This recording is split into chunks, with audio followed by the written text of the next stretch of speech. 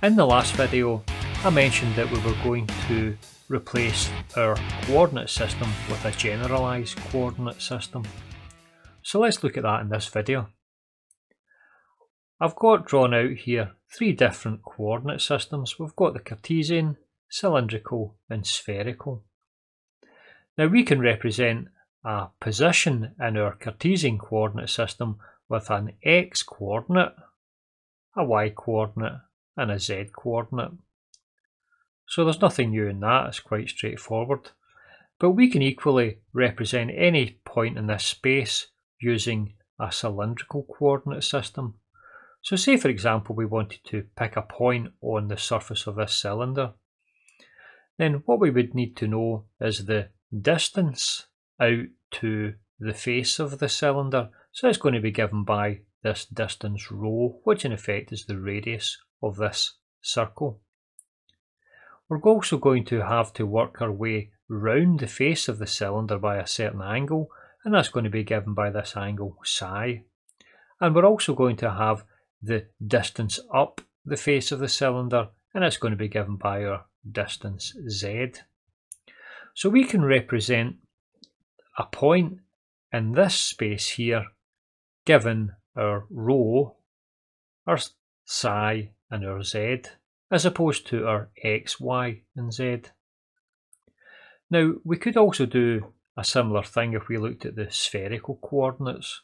So in a spherical coordinate system, rather than having a cylinder here, we would have a sphere. And we could pick a point on the surface of the sphere in the similar way we picked a point on the surface of this cylinder. So in order to get onto the surface of the sphere, first of all, we would have to work out the radius of the sphere.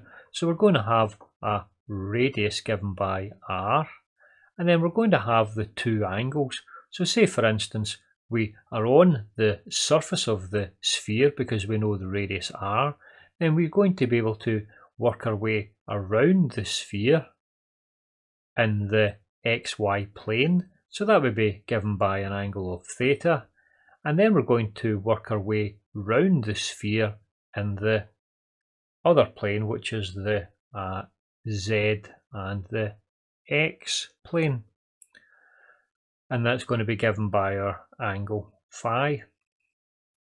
So again, we can represent a point on the surface of this sphere, or indeed any point in this spherical coordinate system, given our r, theta and phi.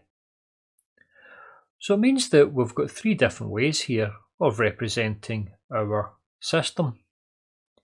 And you can see here that I've actually put in some equations. So these equations here relate the cylindrical coordinate system of our independent variables rho, psi and z with the dependent variables, which in effect now are our Cartesian coordinates x, y and z.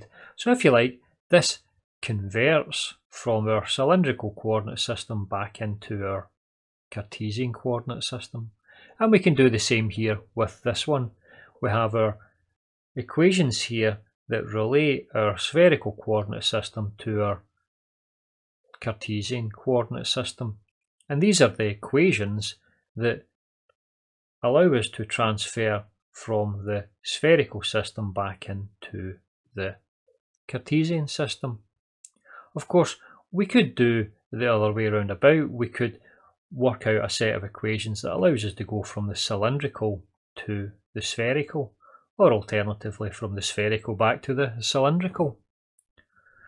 So we can transpose these equations in for the independent variables of say rho, psi and z.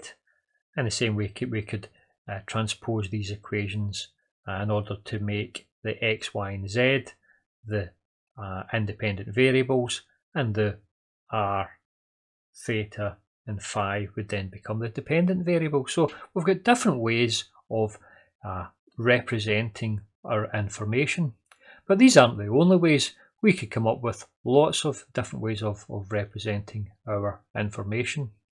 Now also the thing to note here is that this is somewhat simplified. because what we're going to be doing is we're going to be, rather than having, in this instance here, 3 degrees of freedom, we could have a sphere, and the point on the surface of the sphere will actually be given by not 3 independent variables, but will be given by 6. There would be 3 for the position of the centre of mass, and then there would be another 3 for the actual orientation of the sphere. So in that instance then, we would have our 6 degrees of freedom. And of course we could have other systems which are more complicated, which have got lots more degrees of freedom. So this is just a nice simplified way of representing our possible coordinate systems. But what we really want to do is we want to have a generalized coordinate system. So why bother looking at different coordinate systems? Why don't we just stick to this Cartesian coordinate system here, which is simple and we all understand? Well, we could start off by saying that some problems are easier to solve in cylindrical coordinates and some are easier to solve in spherical coordinates. But not only that, we also get a different insight into a problem whenever we go to, say, cylindrical coordinates or spherical coordinates.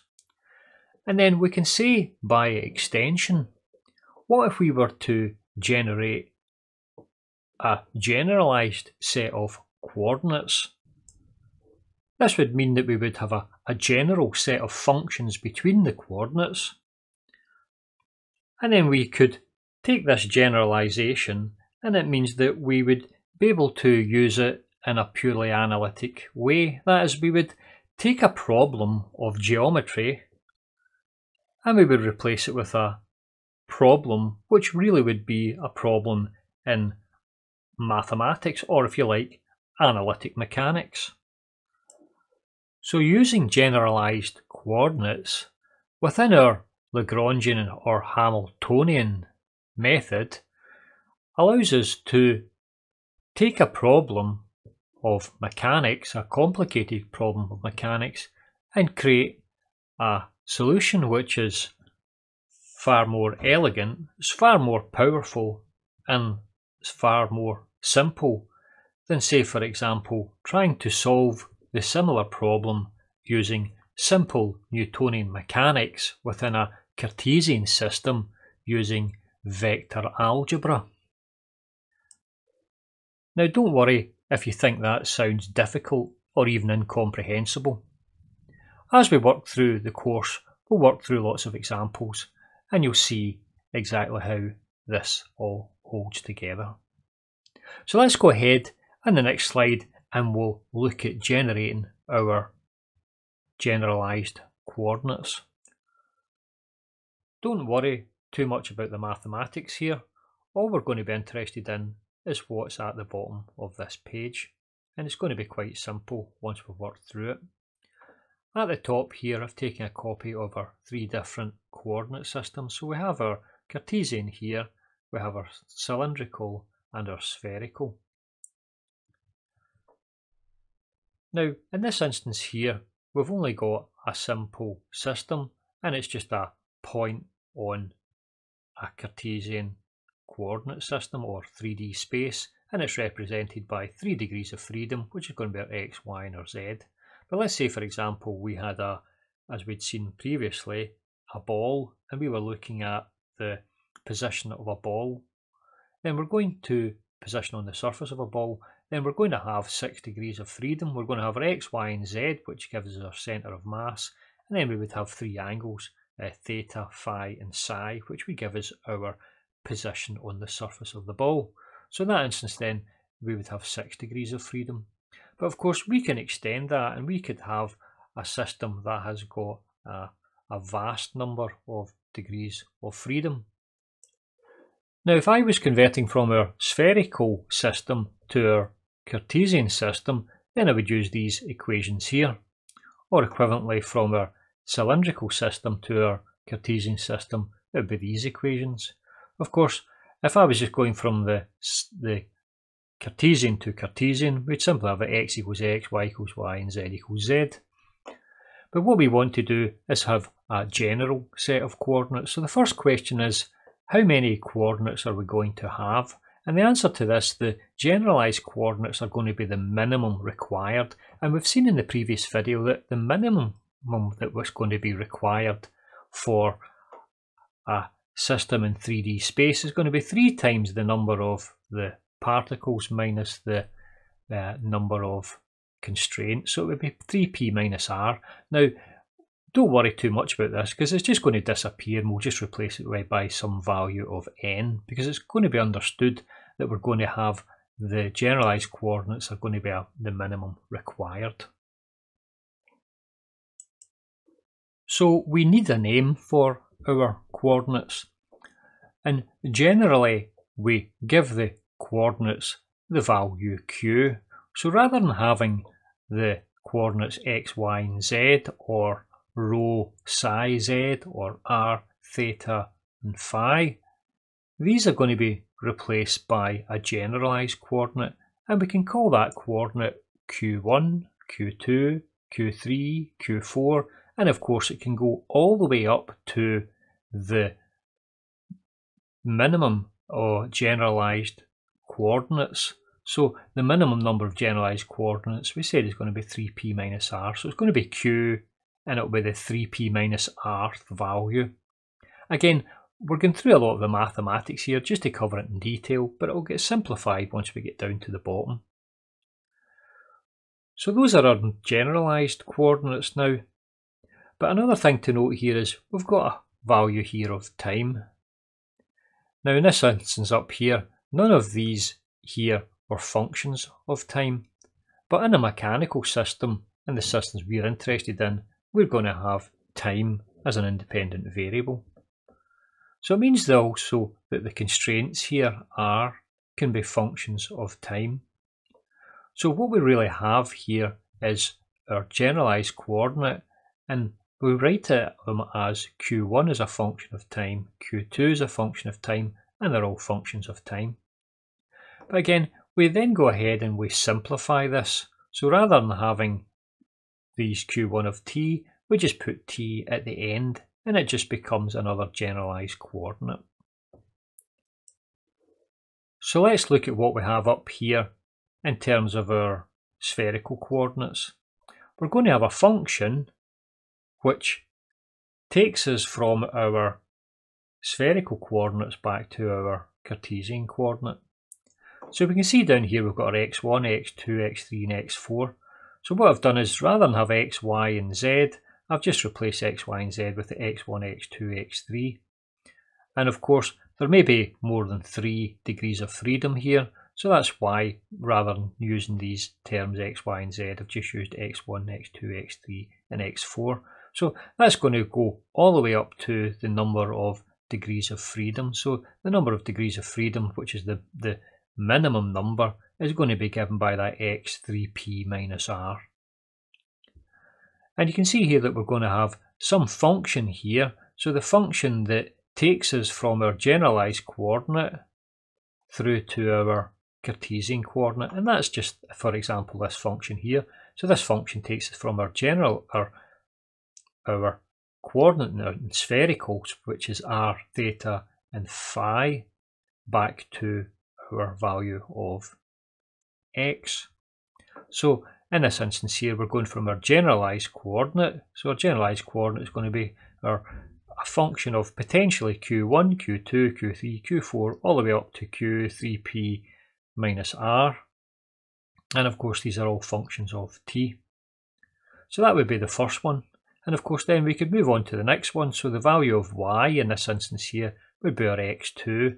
And again, this would be a different function, and we called that function f2. And you can see that's the different function here from that one. And we'd have our q1, q2s up to the q3p minus r. And that's all functions of t as well. And we can continue doing this all the way down until we get to the x3p minus rth one. And that would give us our 3p minus r function, and these would be our generalized coordinates here. So it's a bit of a mouthful that, and I've just put it in kind of glorious detail here, because usually all that kind of gets skipped over when you see it in the books. But in the end, what we can do is we'll just replace this 3p minus r just by a value, and we can just call it the value I. Okay, and also the function here as well, rather than calling it a function f, we'll just call it the function x. So therefore we can say that our xi is equal to xi, and in the brackets we're going to have q1, q2 all the way to qn and t. So this here is really our generalized set of coordinates, and this is how to go from our generalized coordinates back to our Cartesian. But of course we can also do it the other way round about.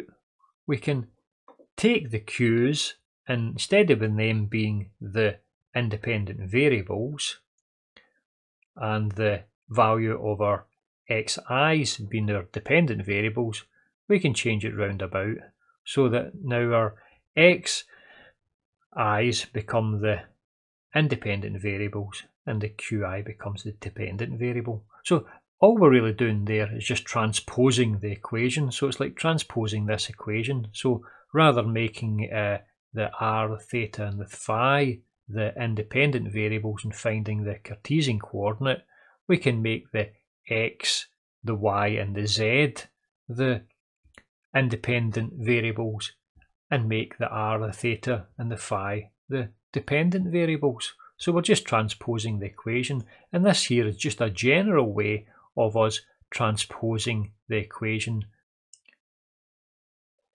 So you might be thinking that we can use these generalized coordinates for all equations, but that isn't generally true.